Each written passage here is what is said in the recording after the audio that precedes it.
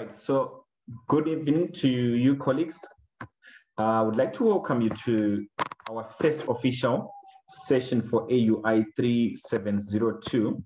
So why I have this document open is I just want to take you briefly to the part where I gave an outline, or rather a module outline.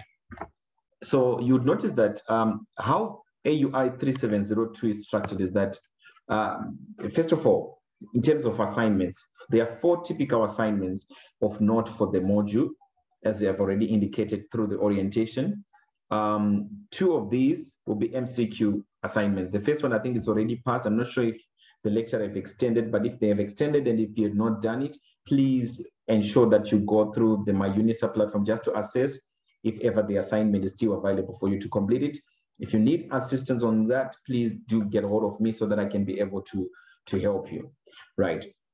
And then the other 2 assignments, which is assignment 3 and 4, those ones are written or essay-based assignments. So they'll be typical written questions, really. That's what they are. I'm talking of assignment 3 and assignment 4. For exam purposes now, this is now insight information I'm about to give you. The exam of AUI 3702 changed into being an online exam. So it used to be a paper-based exam, right? Where you would have typical MCQ questions and the rest of the questions will be essay-based or written questions. But they've made adjustments or changes to that. And now it's a typical setup of MCQ questions. You've got, I think there's MCQ questions, then there's matching questions, then there will be like written questions as well. So that is how the setup of the exam now looks like. Now, so having said that, from past experience, what I've picked up, which is critical, especially addressing the written part of it, because there's a lot of marks for the written questions for exam purposes. Just a second, I need to put the laptop on the charger. So there is a lot of marks that is allocated for the written section of the exam. Right. Then the MCQ questions are okay. They're really not bad. They're just similar to what you would look at in the assignments. So I think in any case, if you make a missed assignment 1, if they've not extended it, I'll be able to show it to you with the second assignment, because it will also be an MCQ assignment. Now, having said all of that, where is our point of departure from here? We've got 7 critical topics which we need to cover within, I think, a space spectrum of 3 months. Now, how do we ensure that we are able to achieve all the objective within these 7 respective modules? So here is how my approach is for this module, because I've looked at different questions, the approach of testing that they've used in the past from assignments perspective, examination questions perspective. So from my analogy and how I'm going to be approaching this is I'm going to approach it from a sense of teaching you things that helps you guys to accumulate marks, especially on questions that have got a lot of marks for exam purposes for that matter. So the topic which is critical for this module is topic number 6, where you begin to be introduced to what I call business cycles. So that would be our central point of departure. So to do that, my sisters, I'm going to quickly take you, first of all, through a whiteboard screen. And on this whiteboard screen, I'm going to give you guys a mind map of the different business cycles that are important for this module. Right, so observe here now the following business cycles.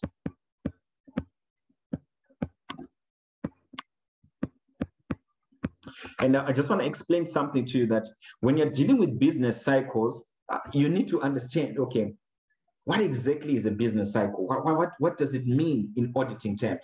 So business cycles, from an auditing perspective, it's basically one and the same thing as saying a process activity. So if I go to a business entity, any form of business entity, doesn't matter what industry they are in, there's a form of a cycle that they follow almost on a daily basis, which is what is then known or described as their day-to-day business activities. So those day-to-day business activities, they can be broken down into cycles, because it's something that they're doing almost on a day-to-day basis or on an ongoing basis. So this can be classified as, number one, revenue and receipt cycle, which is the first one that I'll deal with for today in this engagement. Then number two,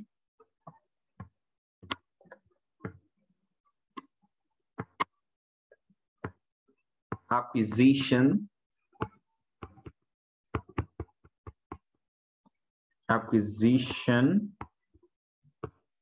and payment cycle.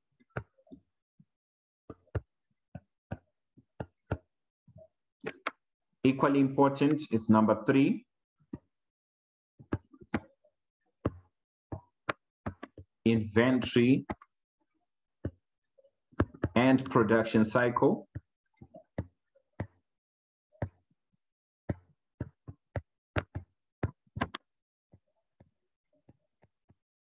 Number four, as well, equally and very, very, very important, particularly for exam purposes, it's payroll and personnel cycle.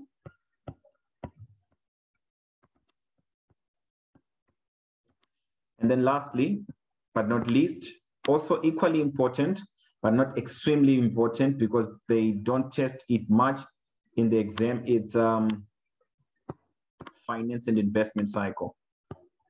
They don't test much about this one, but it's just to be enlisted anyway for completeness purposes. So it's finance and investments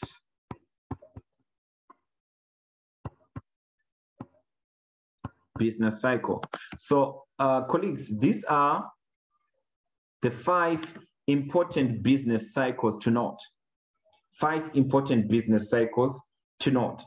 So there's revenue and receipt cycle, which is where our point of departure will be in this session, followed by acquisition and payment cycle, inventory and production cycle, payroll and personnel cycle, and then finance and investment. So before I begin to unveil more details on the revenue and receipt cycle, here's what I'm going to say about all the cycles individually, and because it's important that you understand what is the purpose of each one of them. So if I'm looking at revenue and receipt cycle, the core behind a revenue and receipt cycle is this. The essence behind it, and from a management perspective, is that they intend to generate revenue. So the objective overall is to generate revenue or to make sales. That's really the revenue and receipt cycle. So that is the core behind that cycle, sales, on generating revenue for the business. With the acquisitions and payment cycle, the core behind that cycle is procurement.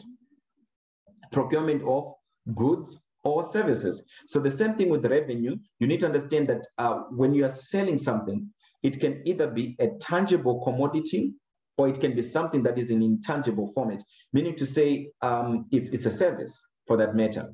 So we can either make revenue by selling physical goods or by selling a service to our clients or to our customers. Good example of a service is tutorial services, as it is with what I'm offering to you guys right now. So we call this one's service, but it's a form of a product as well, right? Then of course we've got inventory and production cycle. The core behind inventory and production cycle is that they intend to produce or manufacture a product, physical product, which will in turn be sold to the intended user. I repeat, with an inventory and production cycle, the core behind it is to produce or to manufacture a product with the intent to sell it to the designated user, all right, or the end user for that matter. So one of the key things you discover with inventory and production cycle, we break inventory into 3 stages, namely the raw material stage, the work in progress stage, and the finished product or finished goods stage. But I'm going to unveil that when we get to the inventory and production cycle concept as in detail. Then of course you've got payroll and personnel cycle. This one is a very, very, very, very important cycle because Normally, if they bring it, you find it can be 30 marks in the exam. It can also be equally a lot of marks even for assignment purposes. So it's very important. Please watch out for this. Payroll and personnel cycle. They love testing you on this quite often. So it's important you really have a good understanding of how that cycle really functions. But essentially, it has got two main objectives in it. So the first part is payroll, right? So payroll has to do with ensuring that the company pays correct salary or wages to their employees. So they are paying for the actual work done by an employee. That's payroll. So when I look at payroll now, I should be thinking of it from an accounting perspective to say, we just want to ensure that there's accuracy of amounts, completeness of amounts as well for a particular financial period or accounting period. So this is now where we also begin to think of what I would call accounting assertions or assertions rather. Two types of assertions you're going to observe, particularly when you deal with this one. And I'm saying these things for when I begin to talk about audit procedures. So you've got assertions for transactions and records, and then you've got assertions for account balances. So it's very, very important that when we deal with this, we take note of that. But I'm gonna share on it when we really cross that bridge. Then the last one is finance and investment cycle. Now, it's not that much tested really from past experience and past exposure. They don't speak much about finance investment. I can assure you, going to different assignments in the previous semesters, you observe they hardly talk much about finance and investment cycle, though they might ask you a question here and there in the multiple choice setup, but nothing much really. Now, having said this, colleagues, we are going to begin from here. We're going to begin from here. That's where our journey for tonight begins. So what is it that I need to know when I'm dealing with cycles? Whether it's revenue and receipt, acquisitions and payment, it's payroll and personnel cycle, what exactly is it that I need to know? And why do I need to know this? Because it can be tested for assignment or exam purposes. So here are a few important things I'm going to enlist. So I call this one assumed knowledge, okay? So what I'm giving you right now is the assumed knowledge. In other words, these are things that you are expected to know when it comes to cycle. Assumed knowledge. Assumed knowledge. Number one, when you're dealing with a cycle, a business cycle, you need to understand what are the functions in place. Functions in place, which is also known as phases within that cycle. Because a cycle is something that goes through stages, right? Or phases or functions. So you need to know the phases, functions or stages within that particular cycle. That's number one. Number two, you need to be able to identify people involved.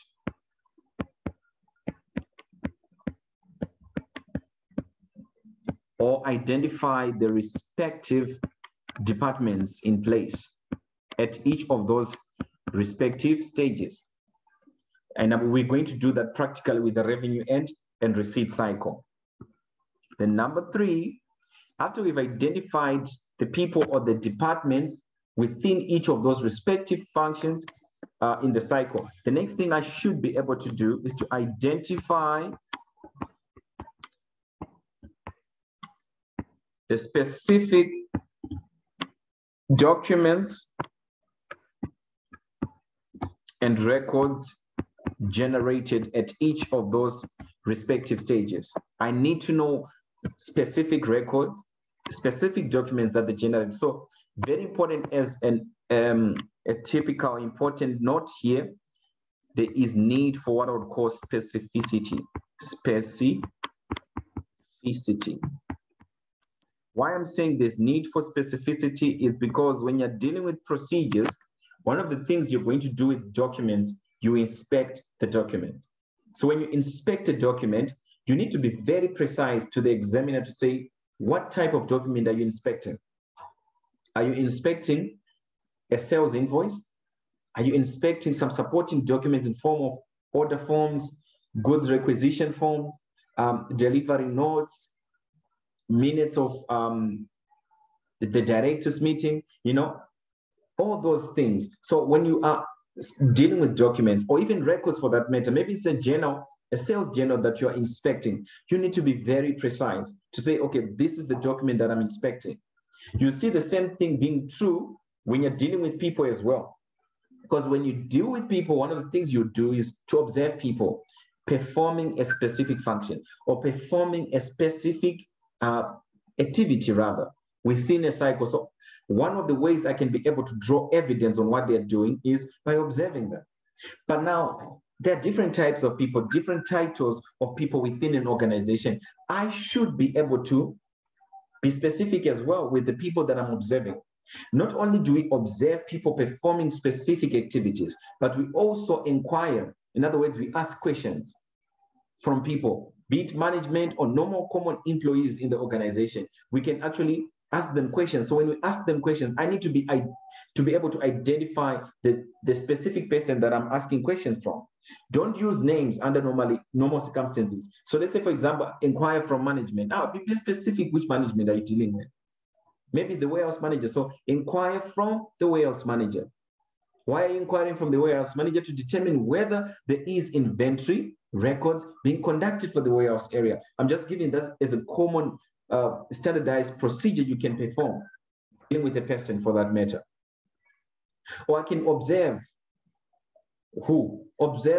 the warehouse employees, all right, upon entering and exiting the company premises or the warehouse area to determine whether there is appropriate access controls in place in the organization. Why am I doing all those? And I want you to observe, besides explaining why, the common thing is I'm being specific. I'm being specific with the person that I'm observing, or I'm being specific with the person I'm inquiring if I'm asking questions from that individual. So the same thing is true even when I'm dealing with people. And just another important thing I could add as well, number 4, if there is anything physical in the form of assets, please be able to identify it as well.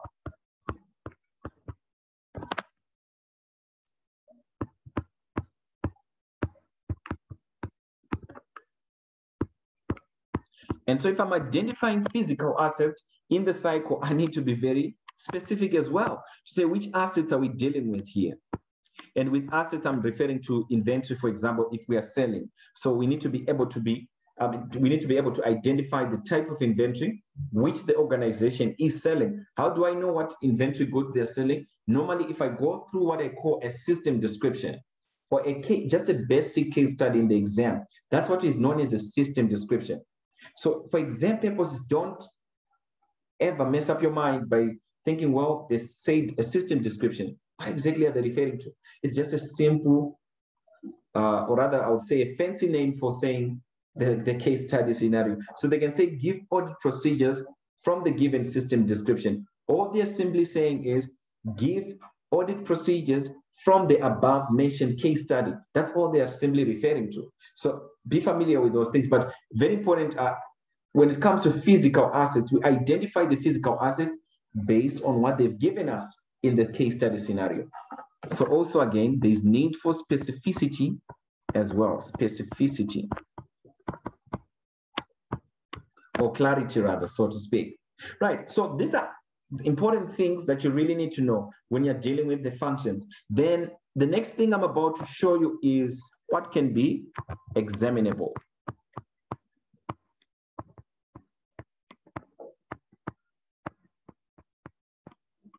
So I call this one examinable items. That's why they are in red, because this then would give you ideas of what questions do they ask.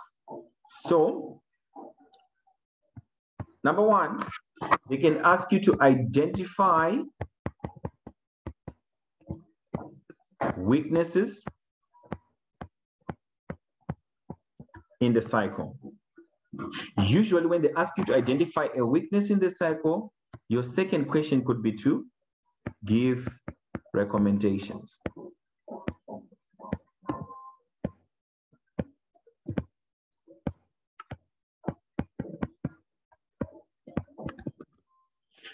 Other than asking you to identify weaknesses and giving recommendations, they can also ask you to identify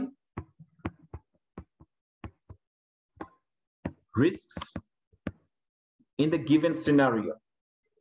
And likewise, they'll ask you next to give a recommendation to address the identified risk, okay? Or they can ask you to do the following: to perform audit procedures.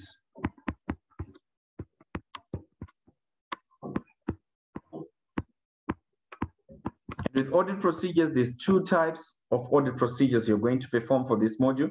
There is test of controls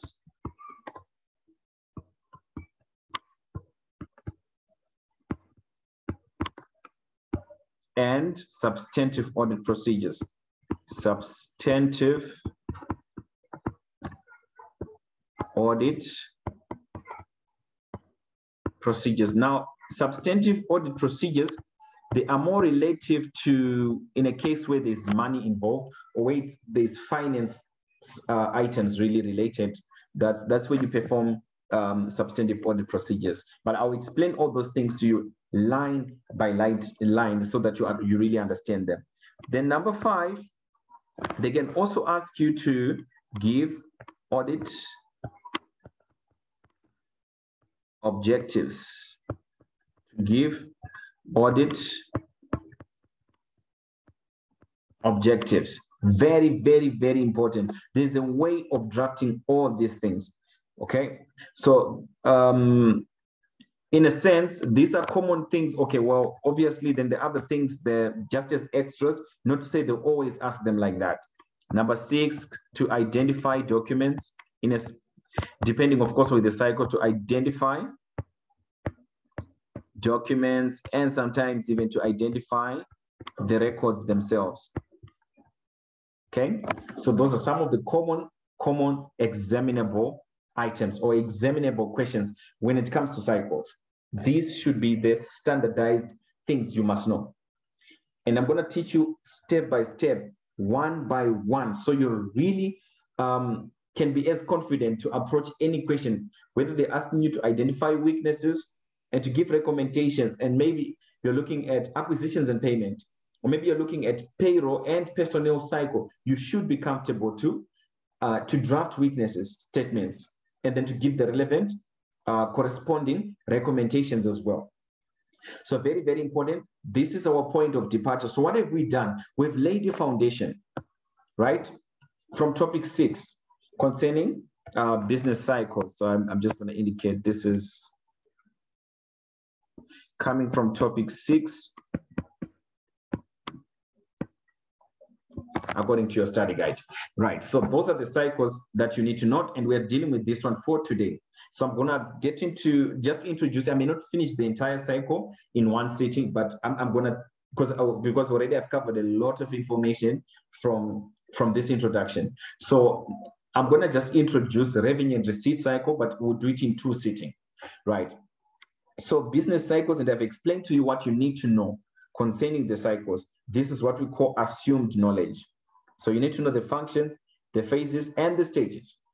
Who are the relevant people involved within those respective stages, and identify the documents and records, or even possibly even the assets as well. So hence you see my notes now. The way I've summarized notes on inventory, on cycles, it looks like this. It's in column format. So you've got your functions or stages like this. Stage number 1 is ordering. Stage number 2 is granting of credit. Stage number 3 is shipping products of the same thing as known as warehousing. 4th stage or function is invoicing the customer. And then the 5th stage is called receipt of payment, or receipts and sales recording. That is number 5. So all these are the functions, all those stages that I was talking about from the whiteboard screen, right? And I was saying to you from the whiteboard screen that under each of these respective stages, respective functions of the cycle, I need to be able to identify who are the parties involved, in the sense of saying people involved, all the designated divisions or departments in the company that is involved in performing that particular function or stage in the cycle. And then the next step I need to be able to do is to then also begin to identify the documents and the records that are generated at each of those respective stages. And then for exam purposes, possible things they can ask you are risks for the different stages or functions within the cycle. I should be able to do all these things at the end of, having studied the first two things about the first three things of this cycle, revenue and receipt cycle. So I'm going to take you through all of that. But before I do that, just to come back to our whiteboard so that we know that we've covered at least everything that we need to know in the sense of saying, when I begin to unveil about cycles, this is what I need to know. Assumed knowledge, guys, this is NB. You can structure your notes in this order, the way I've done it. So this also gives you a framework, just exactly like what I'm showing on the PDF. Column formats like that. I'm not saying that is a comprehensive summary of the revenue and receipt cycle, but the reason why I did it like that is because I wanted to make it easier for you as students to summarize your cycles without having to have 20 pages of summarizing one chapter, but you can just have 3 pages to summarize one chapter. I mean, to say you can literally, have your notes in your hands like this. Just before the exam, you can look at them like this. But now think about it if you've got a 20-page summary of one topic. It's too much, in my opinion. I always like to simplify my studying. So I don't like to complicate things. I find I just need to think about the easiest way to summarize a concept for myself and pinpoint important things. That's exactly what I call assumed knowledge. So when I'm saying assumed knowledge, I'm saying pinpoint key or critical information that you need to know from that particular subject matter or topic. That's assumed knowledge. And then, of course, we look at the specificity now in the sense of what can be then asked as far as my understanding of the assumed knowledge for that particular subject area is concerned. And those are the 6 items that I've enlisted for you there. So we're going to do this now through the revenue and receipt cycle to start with.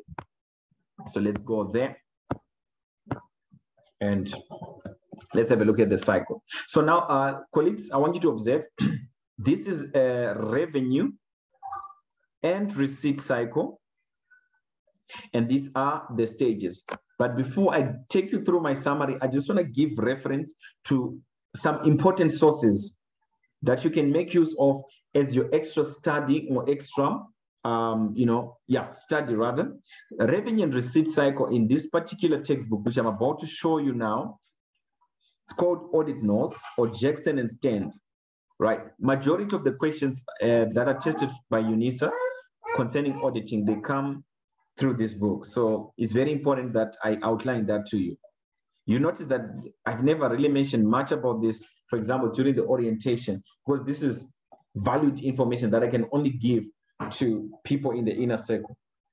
Colleagues, this textbook is very critical and important. Yes, you've got a performance of audit engagements, textbook, it's okay. But this one, for me, it makes life easier. So what I want you to observe is your cycles, they are all here, by the way, in this textbook, and I want you to observe them like this. Your revenue and receipt cycle, it's chapter number 10. Acquisitions and payment cycle, it's chapter number 11.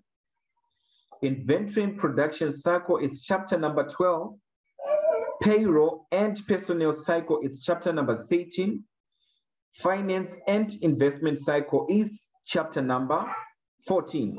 Let me start off with chapter number 10, just to show you what you need to know, or what you're going to pick from this book. So one of the key things, this particular book does is it details what you need to know for that cycle, but in a more comprehensive format.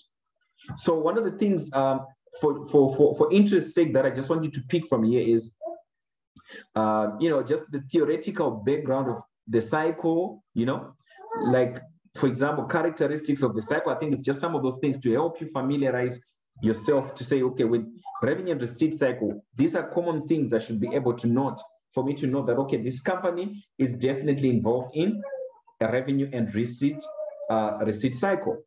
Same thing with the documents. See, if you want to study the documents that they use at each stage, just go there. It also sort of like gives you that outline, okay?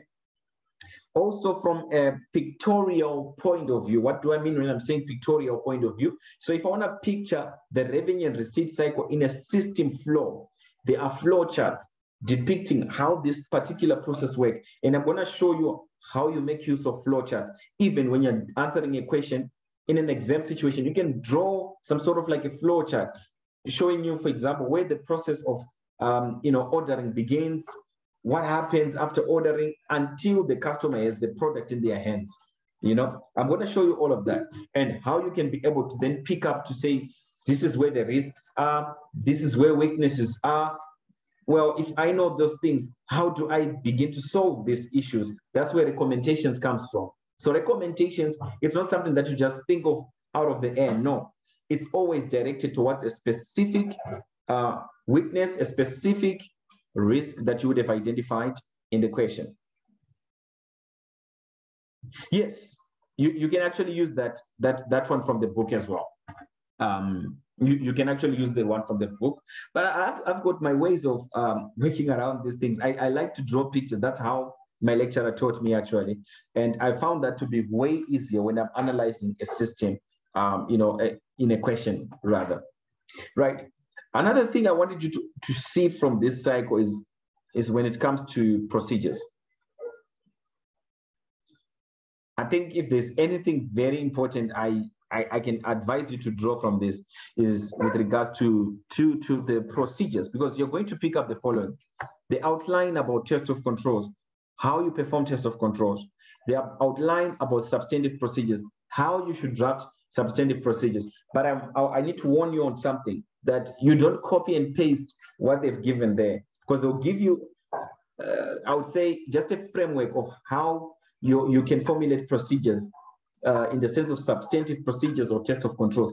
But for every unique question, you need to be very specific to the documents for that particular organization. If it's in a typical exam question or in an assignment setup, you need to, that's why I was mentioning in the whiteboard, specificity, because we are going to go through this aspects of test of controls, substantive procedures, as I'm showing you from the book. So when I'm showing you these things from the book, I don't want you guys to be in a state where you can copy and just paste those things when you're performing test of controls or substantive procedures.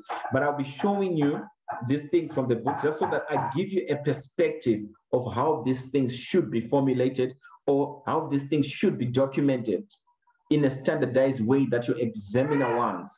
That's why I will be taking you through this from the book. You observe the same thing even when you go through acquisitions and payment cycle. Sorry about that. You observe the same thing. There we go. You see there? Test of controls, substantive procedures, etc., etc. So I'll be showing you how you perform test of controls for any cycle, really. All right, and the list goes on and on. But without further ado, I want to come back to the revenue and the receipt cycle so that I can explain some important pointers from there.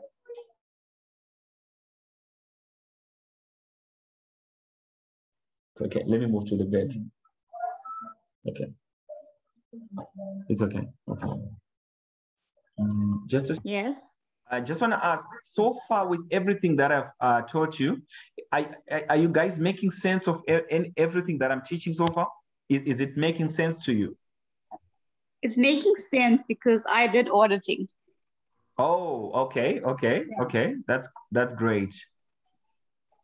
And for same, it's making sense as well, right? Yeah. Lovely. That's great. I'm happy to hear that. Now, so colleagues, here's what I want you to pick now: revenue and receipt cycle. So these are the stages of, not a second, I need to get my mouse. Do this. Right, so we've got ordering. Now let's discuss ordering. What exactly transpires during ordering stage? So during the ordering stage of the revenue and receipt cycle, we receive a customer order from the customer himself or herself.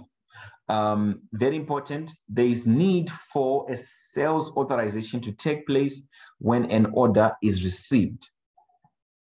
Okay, and very important with sales authorization, it happens in two ways. It's either we're going to have cash sale or it's going to be a credit sale.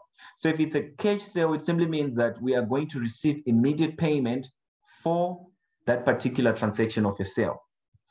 If it's a credit sale, then it implies we need to then follow the next stage, which is called granting of credit, before we can deliver the goods to the customer.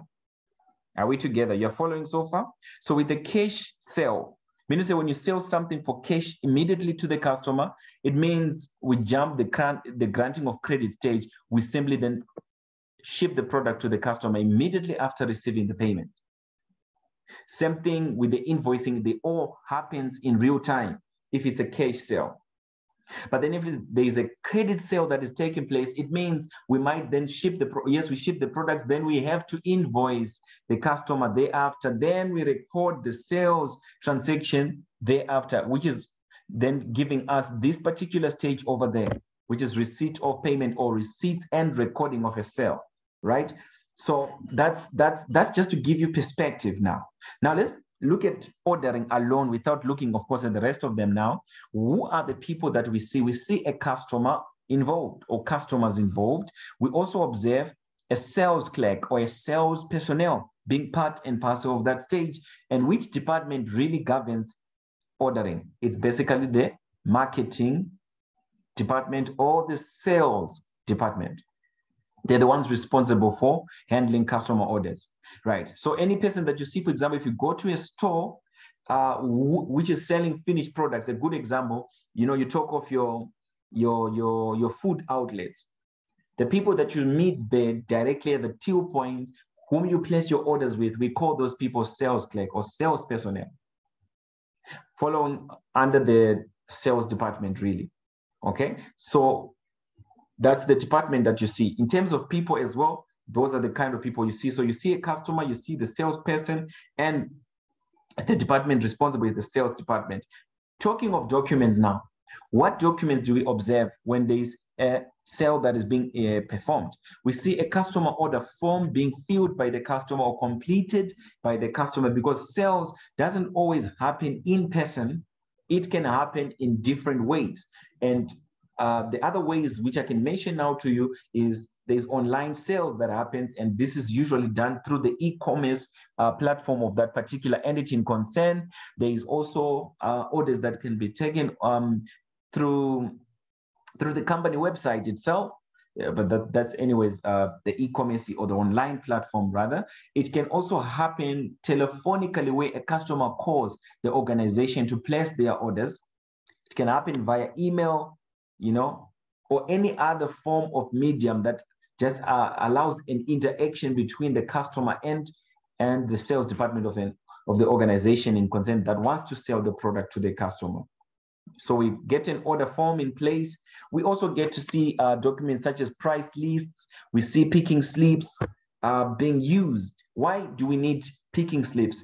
Why do we need price lists? Price lists are essential so that we can quote correct and pre-approved prices of goods to the customer. That is why there is price lists within the order department. And that some of these things, they actually put them on display for you as a customer to clearly observe it. So when you go to a food outlet, you observe they've got different screens there with indication of different products or meals that they are selling to you. And you notice they will put the price of that particular type of a meal that you might want to buy. What are they doing there? They're displaying the prices for you. So that's really the purpose behind the price list, is to quote correct prices to the customer. All right. And the picking slip now, it's something that they use internally. This is like what I call an internal sales order. So it's a document that is then used to be able to allow the warehouse personnel to pick the correct ordered good from the warehouse area, which can then be given to the sales department or to directly to the customer anyways. So in the case of retail, real-time sales, we will need an internal sales or a picking slip. So I want you to think of these things practically. So you are in a food outlet, you're placing an order for a meal, they give you a receipt, right, of your order. That's just basically a copy of the order anyways. They keep the original copy of the order in the system. But at the same time, you begin to discover that the people who are in the kitchen, they already begin to prepare the meal that you've ordered at the till point.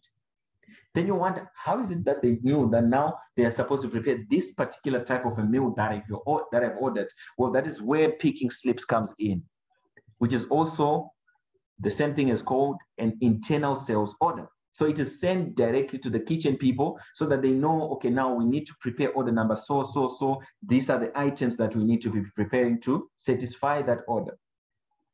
All right. But in the case where it's, it's not food, it's something else like a physical, just not food per se, then the person might need to take that internal sales order to go and pick the relevant item in the warehouse area or in the storeroom, which then can be used to effect the sales to the customer for that matter. So these are common documents which we see or observe during the ordering of goods stage. Now, what about if we are selling goods on credit then? It's not just a cash sale that we are doing. We sell goods to customers on credit. We need to perform granting of credit. And that is something that is done by a separate department apart from sales department. And that department is called the credit control department. And there we find an individual or personnel called credit managers or credit controllers. So they're the people that are responsible for handling the credit granting process of an organization. Their objective is to ensure that goods are sold to credit-worthy customers. In other words, they are sold to customers that can actually pay or afford to pay for the goods that are sold on credit to them. Documentations you will see or observe being generated could be a copy of a customer order. Notice there's a copy and the original from here.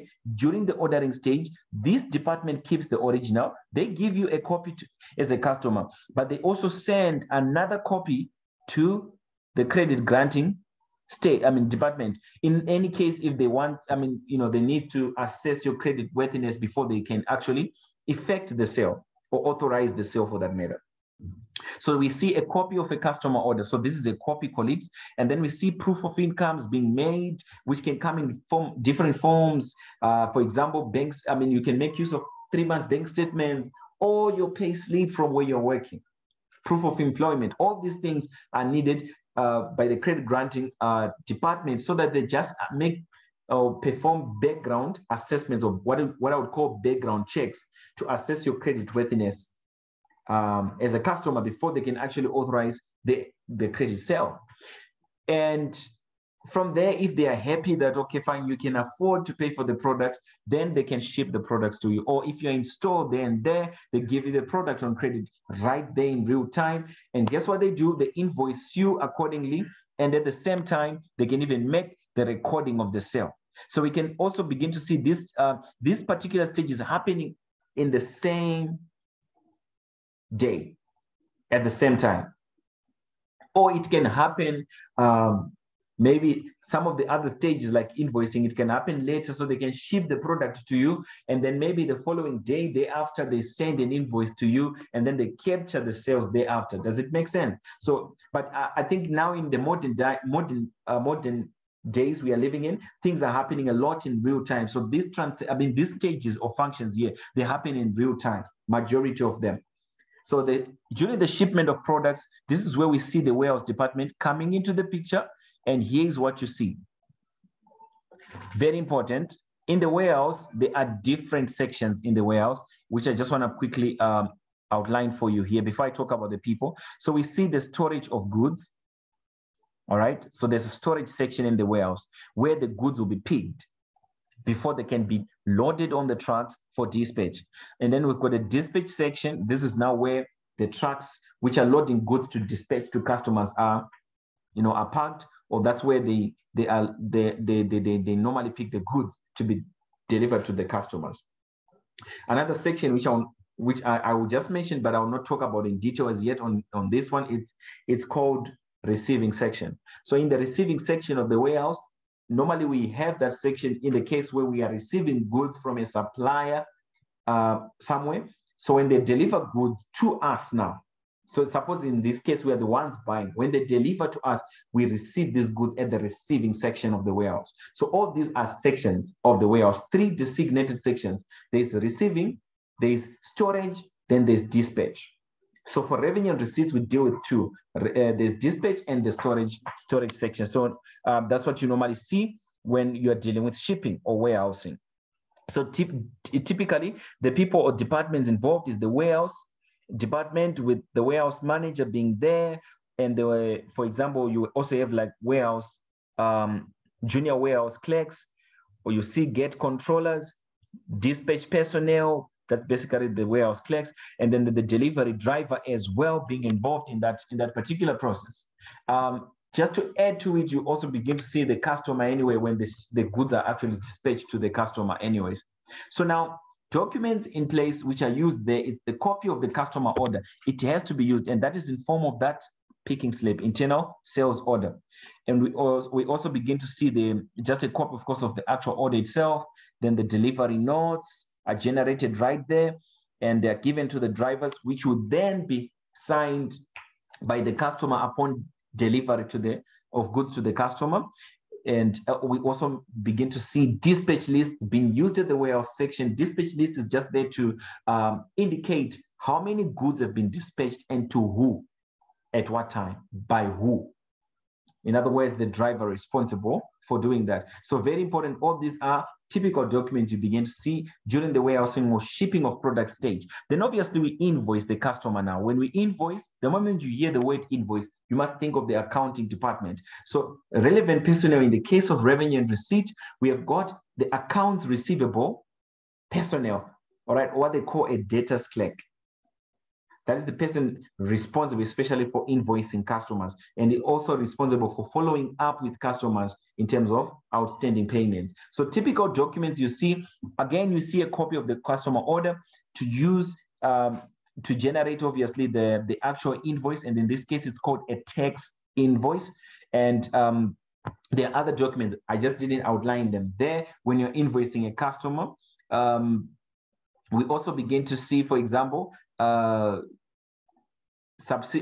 we begin to see age analysis. I wanted to actually say the age analysis. It's also used right there during the invoicing stage. So we created age analysis to say, okay, this person, if it's the individual has bought goods on credit, okay, for how long is the credit going to be? Is it 30 days, 60 days, 90 days? So we also make use of that during the invoicing stage. So the data's age analysis, by the way, it's generated from that stage. And then we do the recording in the journals, like we call that particular journal sales journal, and so on. So where we debit the debtors control, and then we credit the sales. That's the normal accounting recording of this, right? And then, of course, once we've invoiced the customer, we capture this information. Supposing if we receive a payment there and there, we need to receipt the customer for the payment they've made. So with this, again, is within the accounting department, but it's handled by a personnel called a cash book clerk, right? Or an accountant. Typically, that is the person responsible for that. And the documents you see is the remittance advice, receipts of payment, bank statements for clients that are paying directly to our bank account in form of EFTs. And then we also observe the debtors age analysis. It has to be adjusted once a customer pays, and this is to account for things like discounts. Because, for example, companies have got what we call credit terms. So the credit terms is something like, if you pay within 30 days, then you get 5% discount, or if you pay there within 15 days, you get a settlement discount, all those kind of jazz. So all those things are accounted for when we receipt or record the sales transaction of the client. And then, of course, we also see things like memos, or some form of record keeping that they just, indicate to say this customer is paid. It's all generated right at that stage. Another stage, which I just didn't indicate here, it's called goods received notes. That one is normally where a customer, for example, Yes, after receiving the goods, they're not happy with the goods that they bought, maybe because there's faulty with the goods. So what they will do is they will return back the goods to us. Okay? They'll return the goods back to us. They'll fill in their goods received, not document, or actually it's not a goods received, it's credit note. So they'll indicate that and then they'll send it to us. And no, it's not a credit note, it's a debit note. So they'll fill it in themselves. Suppose it's, especially if it's a company that's that is not happy with the goods they've received from the supplier. So they'll fill in that document, send it to the supplier, and the supplier will issue a credit note. So that's how that whole procedure functions. So colleagues, what have we done? I've explained to you the functions in the revenue and receipts cycle. I've explained to you the different people you observe within each one of those stages in this cycle. I've also outlined documents and records that are used within this cycle. Your homework now is for you to go and then begin to think out of the box. What could go wrong at each one of those respective stages? And that is to say, what are the potential risks that could occur within each one of these stages? And that's exactly what we're going to pick in our next session. So with that having been said, I think I've given you quite a mouthful for today's session as an introduction. At the stage now where I can take any form of questions, clarifications, comments from you colleagues. Anybody with a question? No, I don't have any questions. Okay. Mine is not necessarily related to the topic, it's related to the timetable. Are we able to get the timetable?